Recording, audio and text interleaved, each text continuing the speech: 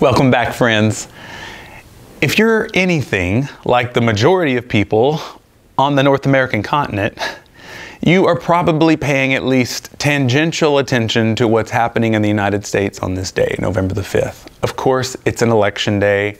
We won't know the results of this election for some time to come, but there's a lot of trepidation, uncertainty, for some maybe even anticipation.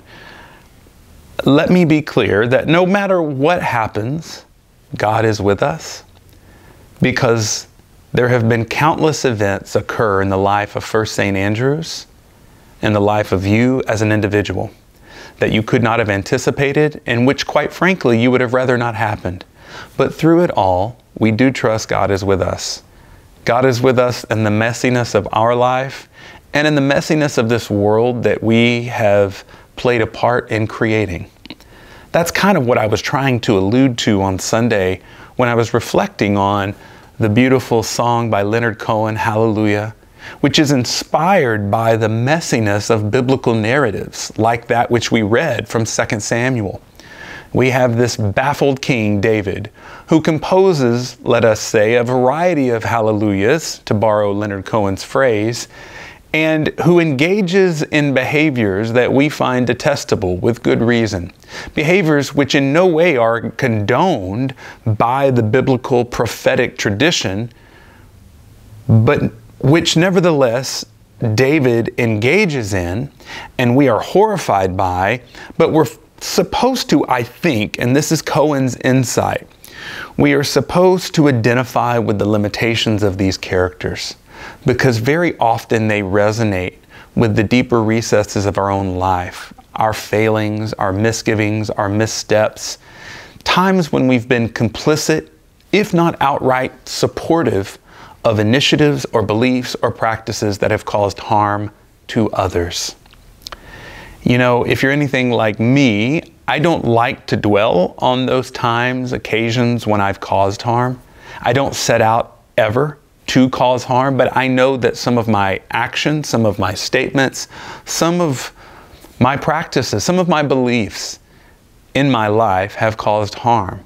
Now I've become sensitized to that. I've become attuned, and I try my best to practice in such a way that I'm made aware of the effects, or at least some of the effects of what I say and do.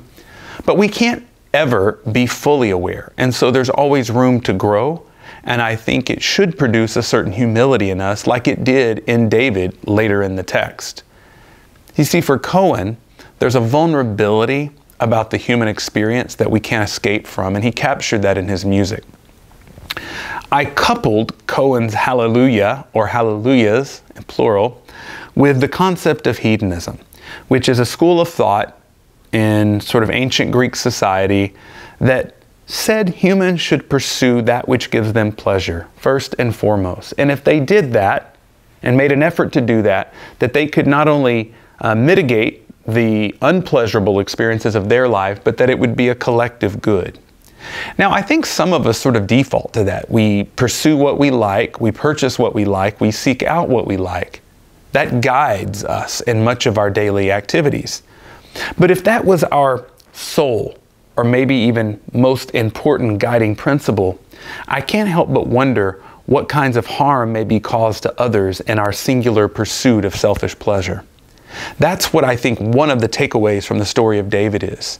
David sees something, engages in a transgressive act, a terrible act, and causes harm to his whole community, not only to Bathsheba, the woman to whom the harm was caused directly, but also to Uriah, her husband, as well as to David.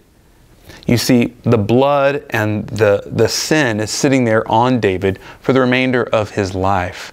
And I think the consequences of our actions long outlive the act itself.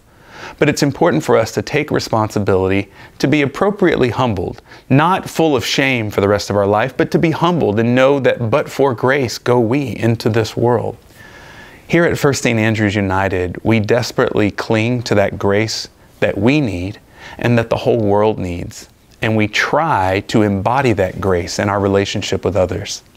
My hope from our meditation this last Sunday, but also for all that we do going forward, is that we would be reminded of that need for grace. Not only our need, but the world's need. And that we might be hands and feet, hearts and minds full of grace and compassion for this world, which will only need that grace more and more, I believe, in the days and weeks and months to come. So take heart. You are here. We are here for purpose. We are here to be a healing balm. And I'm comforted by that and hope you are as well. Look forward to seeing you next week. Thanks for joining me today.